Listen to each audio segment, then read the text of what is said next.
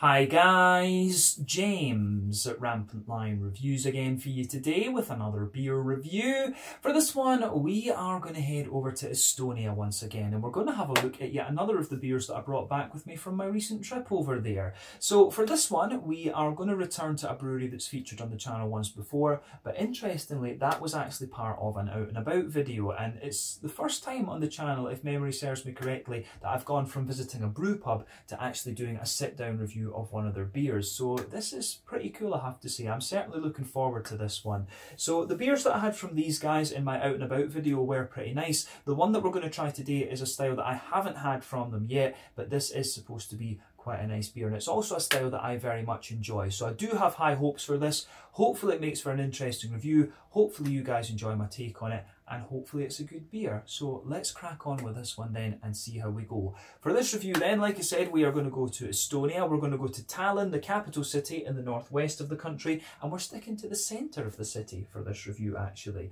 So this is going to be my first sit-down review of a beer from Humalakoda.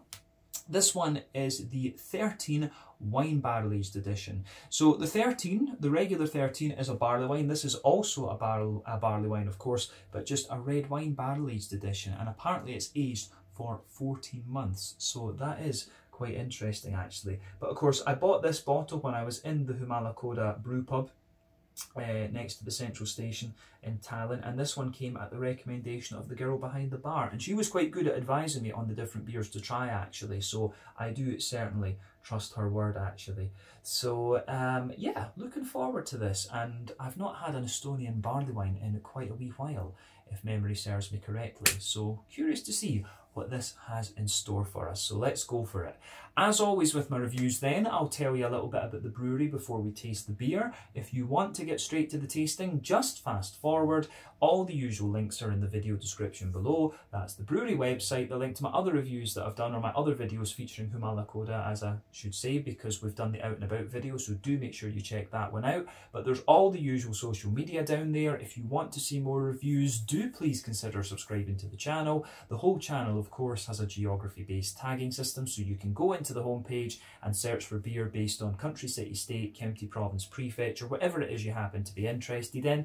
Do check out the playlist of beers from different countries. There is one there for all the Estonian beers that I've reviewed for you. That's being added to whenever I get the opportunity, and as I said, the Estonian beers are very good, so I try to do that as often as I can. But as always, please do get in touch and let me know some of the other beers and breweries that you guys would like to see me review. It's always great to hear from you guys that are watching the videos, and the support that you show the channel is hugely appreciated. So anyway, to tell you a little bit about Humalakoda then, on to my brewery notes. So Humalakoda, couldn't say that properly, Humalakoda is a brew pub based in the Balti Turg in Tallinn, which you'll find right next to the Tallinn Central Railway Station. But the company was founded back in 2017 by 4 friends, Harry, Marek, Tonis and Christian, and these 4 guys have known each other since primary school, and they even went to study law together at university. But they all now work in different fields, and out of the 4 it's only Harry that is involved in the day-to-day workings of the brew pub.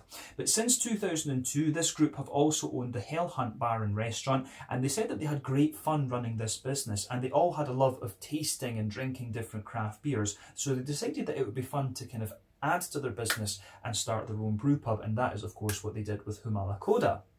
But the brewery itself has a 500 litre brew kit and 6 600 litre fermentation tanks. If you go to the brew pub, you'll see them just behind the bar actually. They do have some glass windows where you can see them actually doing the brewing process, which is quite cool. As I say, check out my out and about video that I did and you'll see what this place looks like.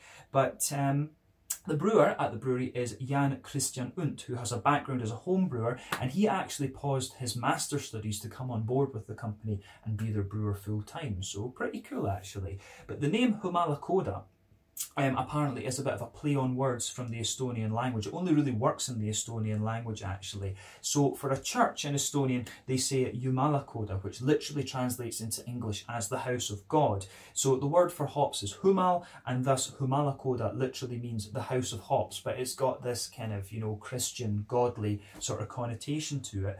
So yeah, that's the meaning behind the name. But that is all I can really tell you about Humalakoda for the moment. A big thank you to Harry Bakeman, one of the owners. It was actually a little bit difficult to find information on this brewery. What I had to do was contact Ian Parrell from Poyala, and I just remembered in a conversation that I'd had with him that he had said he was friends with the owners of Humalakoda, because he was asking where I'd been in Tallinn and things, and I just remembered he knows one of the owners. So I was able to email him and ask him, can you forward my email address to the guys at Humalakoda, and that was how I got in touch with Harry, and then Harry told me all the information that I've just shared with you there. So a big shout out to Harry Bakeman from the brewery as well for making this review possible, I guess we could say. So yeah, as I say, that is all I can really tell you about Humalakoda for the moment. If you want to learn more about these guys, you can of course check out the brewery website. You can follow them on Facebook and Instagram to keep up to date with all the latest goings on, and you can check out the Rate Beer, Untappd and Beer Advocate pages to learn a little bit more about all the different beers that these guys have done. I actually forgot to look up how many beers they've done on the Untappd page, but they do have beers. If you look at the Hell Hunt website as well, they do have Hell Hunt and Humalakoda beers, and I think they are different recipes actually, because they were listed as different things when I checked them out on Untappd earlier. So yeah, that, as I say, is all I can tell you. So I guess we can get on and have a little taste of the beer itself then. So before we do that, I'll just let you have a little look at the artwork on this one before we open it up. There you can see the Barleywine Satan, which is kind of cool.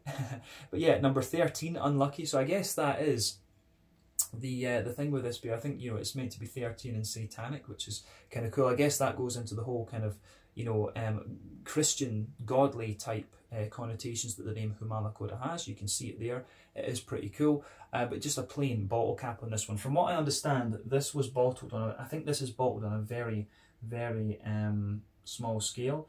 But Odra Vein, I think that is just red wine in Estonian, if I remember correctly.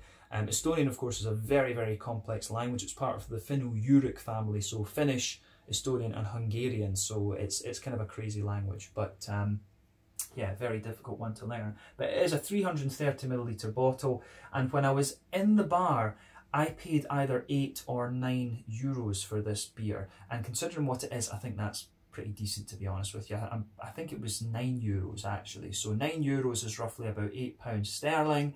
It's about maybe $10.50, something like that. In Swedish kroner, it's, yeah, about 90 Swedish kroner, I guess. And yeah, I think that gives you all the current currency conversions that the audience would need for the moment. But yeah, like we said, a 13% barley wine, this one, aged in red wine barrels. Let's get this guy out and we'll get on with the tasting. I am just very curious to see what this has in store for us. So let's do it.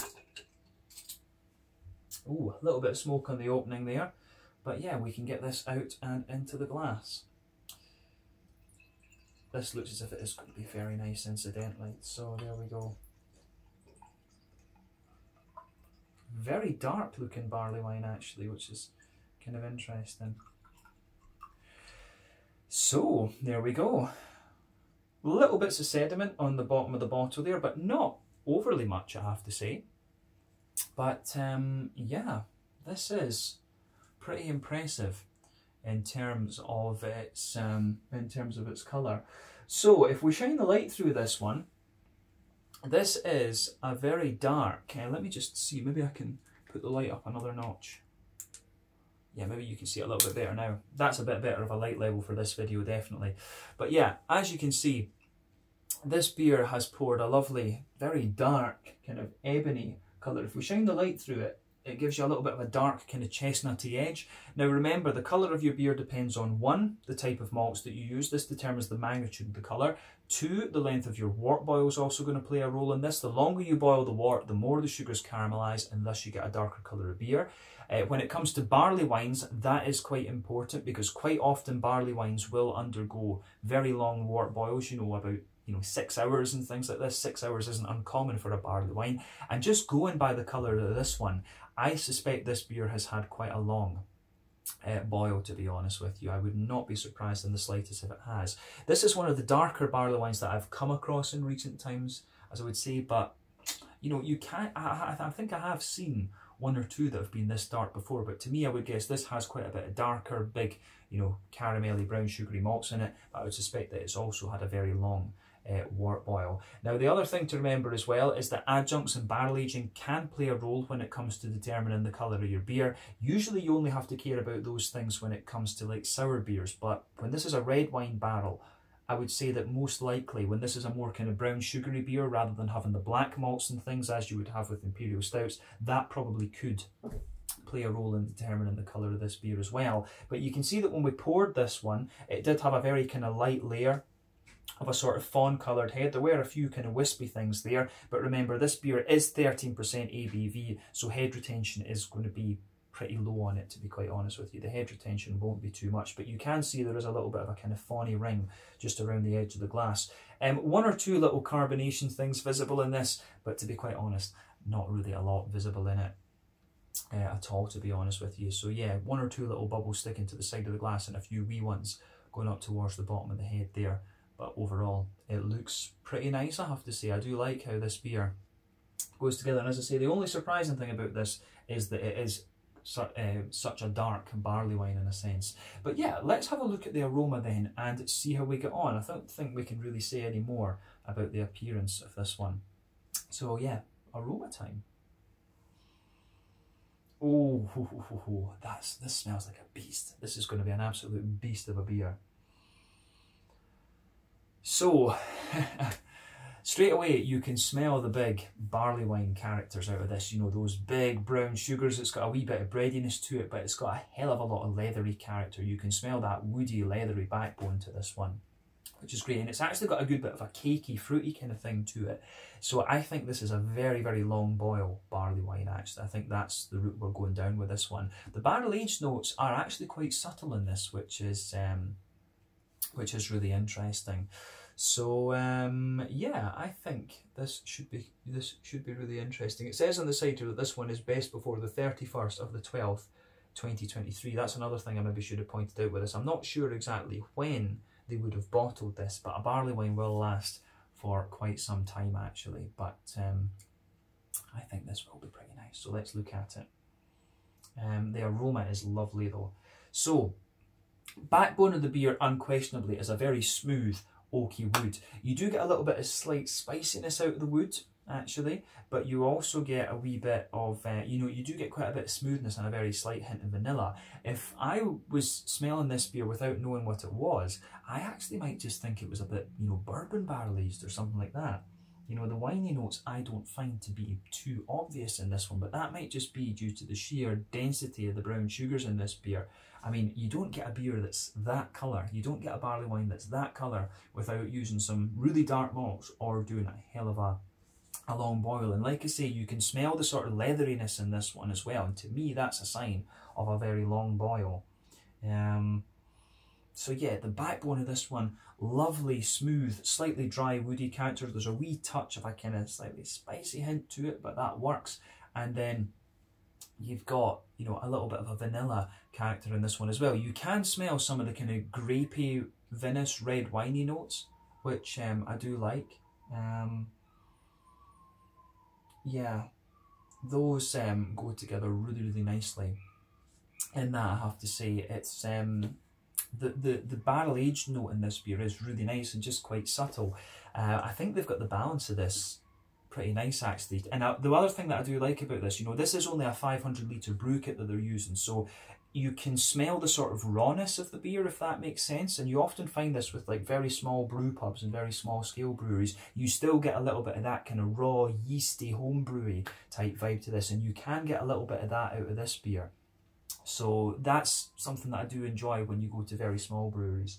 But this smells absolutely lovely. So on top of that woody note that we're looking at, you can smell a lovely bit of bread crust. You do get a bit of a kind of bread crusty note out of this. There's a lot of brown bread in this beer for me, and I don't know if I could quite describe it as like a German rye bread, but it certainly has some of the kind of sweetness that you would expect of that, like a nice big German rye bread. And the bread crusty notes are kind of like that as well. It's just that sort of very sweet brown bready character.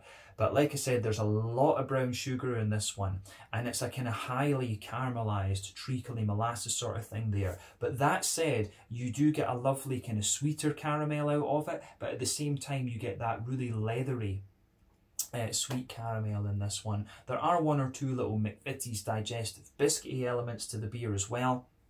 But yeah, the brown sugars in this beer are absolutely lovely, and I think that's really what the brown sugars are, the kind of central point of this beer for me, and they are what really kind of grounds the beer, if that makes sense. They're the things that hold everything together. So this is really very, very interesting actually. I think this is this is going to be quite a special beer. Now the other thing I should point out about this, which I forgot to mention earlier, is that I bought this beer, I think it was September 2020 that I was in Estonia. So yeah, September 2020 that I was in Estonia. So I've had this in the bottle for about a year, and it was pretty nice. It will, brain's not working, it will age quite nicely at that time. And I think the girl told me it was about a year old at the time that I bought it as well. So this is aged for 2 years, and you know, barley wines are one of these beers that age really well. So when we go on to talk about the hoppy character of this, barley wines, you know, the hoppy character will drop out of them, but you can still get a really nice bit of hoppy resonance in this one, if that makes sense. There's a wee bit of smooth earthiness in there, a wee bit of herbal character, some nice floral notes, a little bit of a kind of lighter grassy sort of thing in there, and yeah, I do think that goes together really well. So yeah, lovely little bit of lighter kind of grassy sort of thing to this beer. Big kind of floral components behind it as well, but they've got a bit of, you know, they've got a real depth to them, but otherwise you've got a kind of smooth, earthy and slightly herbal thing to the beer, which I really like. But this beer, what you will find with it is it does have a lovely kind of cakey note to it. You do get that big sort of fruit cakey kind of thing out of this, but the fruity side of the beer, as we say, you've got a little bit of that vinous red wine kind of grapey quality to it, but on top of that there's a lot of fruity note in there. I certainly get a wee bit of a kind of raisiny character, absolutely. But there's some kind of plummy notes in there, but I get a lot of dried kind of prune and fig and stuff like this as well. But you've also got some more oily black curranty notes out of this one. So yeah, there's a lot of lovely kind of dried fruity character to this beer. So yeah, this one goes together very, very well, I think, in terms of its aroma. So as I always say, take a bit of time to enjoy that aroma before you get stuck into it. But I think it's about time that we taste this beer now and see how we go. So yeah, this one is the 13 Red Wine Barrel Aged Edition from Humalakoda, the Godly House of Hops, I guess we could call this brewery, in central Tallinn over in Estonia. 13% red wine barrel aged barley wine. Let's get stuck into this. Slanja, skål, cheers, and as they say in Estonia, terviseks. Let's do this.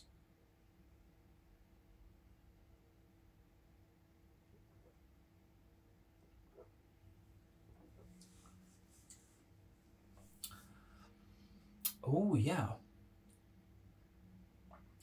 it's quite nice actually.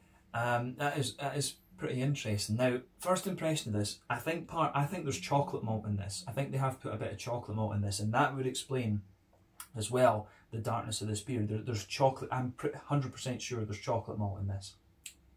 There is definitely some of that in here, or something very similar. So when we're talking about barley wines, you also need to consider whether it's an American barley wine or it's an English barley wine. The English ones tend to be a bit more kind of bready and grainy and toasty and stuff like this, whereas the American ones tend to be a bit more kind of oily, sweet and fruity, if that makes sense. There's a big difference in the fruits as well. The English one tends to be a little bit more kind of dry, fruity. The American one tends to be more rounded and oily and sweet in terms of its fruity character. For me, this is an English barley wine. I'd say this is more of a kind of English barley wine, but it's quite a bready, cakey barley wine. I think that's fair to say about this one.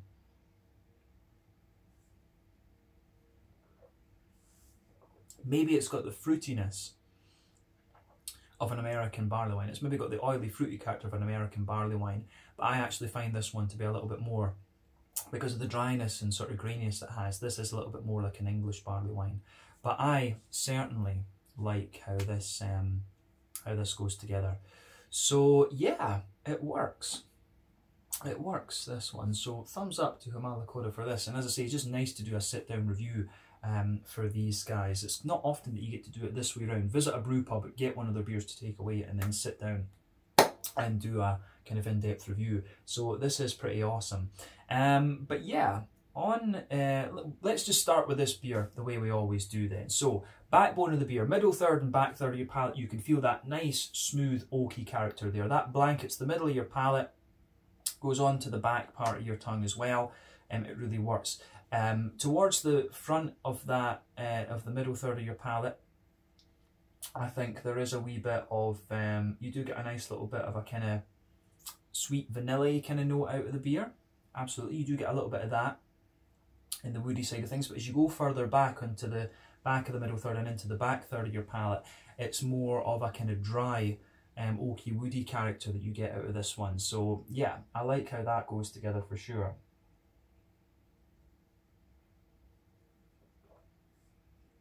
So that's the backbone of the beer. But on top of that, and when you have the liquid on your tongue, you can really get a little bit of that. It's kind of like a dried, grapey character. There's a wee fly going around there, which is annoying me. I think you can see it because of the 4K. But yeah, you can see, you can get that nice kind of dried red, that dried purpley grapey note sitting on top of the dry woody character in there. So I do like that about the beer. That the red wine barrel aging is a bit more obvious in the flavour than it was in the aroma. That's safe to say. So yeah, backbone of this beer, the smooth wood, a little bit dry, a little bit vanilla-y towards the front of the middle third of your palate. But let's focus on the middle third of your palate for the moment. So on top of that kind of grapey layer, the grapey note. The grapey notes are almost infused into the wood. I think that's the best way to kind of describe it. But the wood is the backbone, the linchpin of this beer.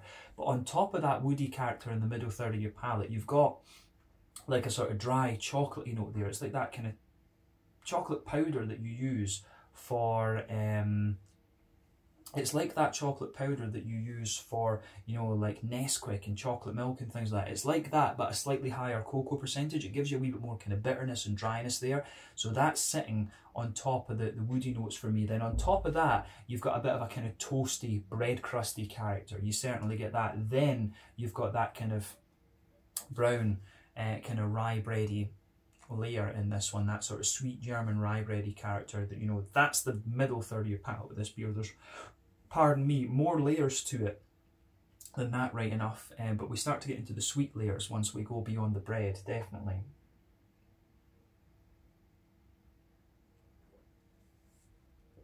So yeah, on top of that,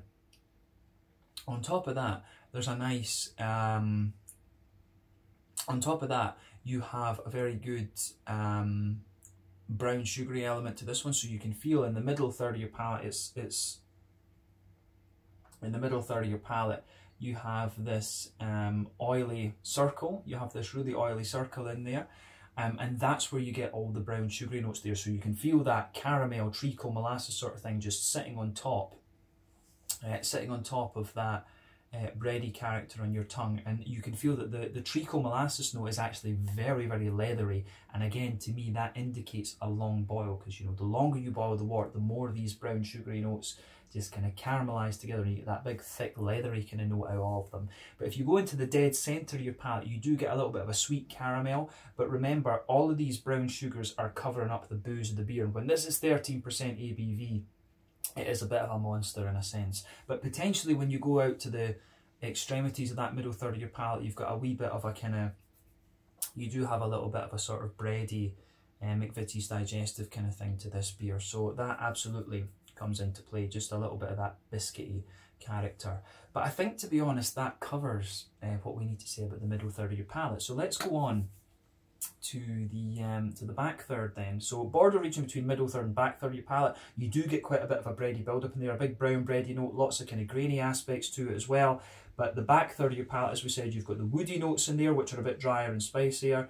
On top of that, you get a little bit of the, you don't get so much of the grape in there, but on top of that, you get the bread crust, the brown bread crust.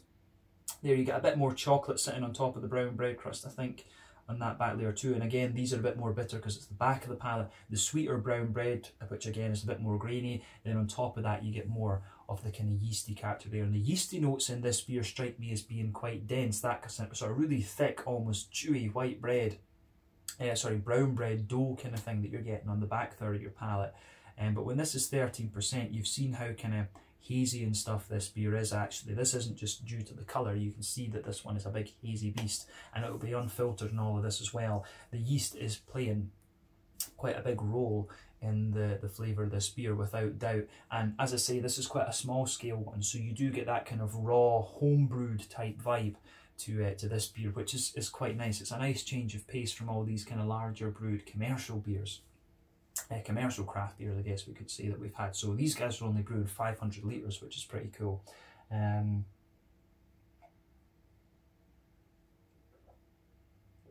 But yeah, you can feel that this one, it's a big, bready, but still really nice and sweet and highly caramelised beer. This, I would say, you know, you get these, the brown sugars, I think the further you go into the aftertaste, they do kind of sweeten up, but you still get that leathery, woody dryness just lingering there in this beer. So I do like how it goes together. The malty side of this one is really really very, very nice. It works. So yeah, and this gets a big thumbs up for me on the malty and yeasty side of things. It is like a proper big kind of homebrew barley wine, this, which is cool. But let's focus on the hoppy side of the beer then. So back corners of the palate, you do have quite a little bit of earthiness out of this one. The other thing to remember about this beer is that when it must be about 2 years old or something, this when it says 2023, you know, we're in 21 now, so maybe this was brewed in 19, so I'm not 100% sure about this. I think this beer is maybe 2-3 years old, something like that. It's been sitting for a while anyway, but the hoppy character will drop out of these beers and you won't have the same IBU and bitterness and things, but there's a nice little bit of earthiness to this one. As you go further forward, it's a little bit herbal, and then as you push towards the front corners of the palate, you do get a little bit of a kind of floral note there. Then around the front curve of the palate, it's a little bit lighter and grassy. There is a teeny little bit of zestiness in there, but yeah, the hoppy character is kind of more smooth and taking a back seat rather than anything else. But let's focus on the front third of your palate then and the fruity aspects of the beer. So border region between front third and middle third of your palate, again you get a bit of a bready build up in there, but what I would say about it this time is that it's actually quite cakey, like a sort of sponge cakey kind of thing, dark sort of sponge cake. You can also feel that forming the base of that front third of your palate. So yeah, I do like that about this beer, the big kind of cakey backbone that it has on the front third of your palate. On top of that, of course, you've got that nice oily bubble where those juicy fruity esters kind of roll their way out of the beer. And this one really does have quite a little bit of a kind of dried fruit character as well. So yeah, big dried fruity notes kind of dominating with this one, and I think the winey character, the sort of wine barrel aging stuff, does come out a little bit more the further forward you're on the palate as well. But let's break down the fruity notes of this beer. So when you go into the aftertaste, as I say, it's dried fruit all the way, but in the beginning it's a little bit more oily and diverse. So when you take the beer in, there is a little bit of a kind of raisiny sharpness to it, but underneath that you get a bit of an oily plum, you get quite a lot of that dried kind of pruny character as well. You get some dried, you know, sultan. I get quite a bit of sultana out of this one, so dried white green grapes as well, and that sits underneath that on top of the kind of cakey layer. But as you move further forward on that front third of your palate, you get some juicy kind of figgy notes in there. It's quite dry, as we say, and then as you push towards the front part of that front third of your palate, it becomes more kind of black currant. There's a bit of black currant, that slightly softer black currant underneath, and a bit more of an oily blackberry sitting on top of that. So yeah, I think it goes together really nicely in that sense. The fruity character in this beer is got a good balance between the kind of more dry and oily side of things, but it leans towards that drier side of the beer the further that you go into it. So it gets a big thumbs up from me on that side. So this, as I say, the dry fruity notes and the bready character are what really make this an English barley wine for me. I think we can round off the tasting section of the video and say that. And the chocolatey notes that you get out of this, you do get that dry powdery kind of chocolatey thing in this, and I think that's what's contributing a lot to the colour this beer in the malt base. But yeah, we've said everything I think we need to say about the flavour of this beer. Let's round off the review with the mouthfeel then. So unquestionably, full-bodied beer. Pushing towards the top end of full-bodied, I would say at that. Carbonation, very, very smooth in this one, almost non-existent actually, but it's a big, big, oily, slick beast of a thing, this. In terms of IBUs, I think this has got a little bit of IBU to it, maybe 40, 50 at a push, and I think that's coming from the malt base and the kind of chocolatey, grainy and woody side of the beer rather than anything else.